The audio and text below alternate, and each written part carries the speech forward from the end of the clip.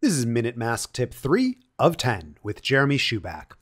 Let's say you wanted to use this image to stencil out another image and make it look like this. Bring both images into your canvas, then select the 8 layer and copy it by hitting Command A to select all and then Command C to copy.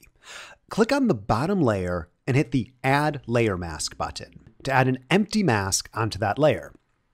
It should look like nothing's happened. Hold down Alt and click on the mask thumbnail to go inside the mask. Then, with Command V, paste in that 8 you'd copied. With a mask, everything that's white shows and everything that's black is hidden, and if it's gray, it's a little bit translucent. So open up Levels with Command L and turn the dark grays to black and the light grays to white.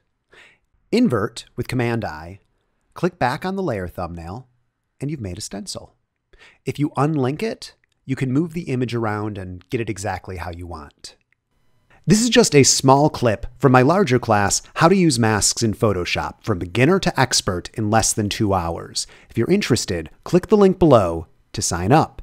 After having taught over 100,000 people Photoshop both live and online, I promise it's $29 that will save you years of frustration using Photoshop with far slower methods.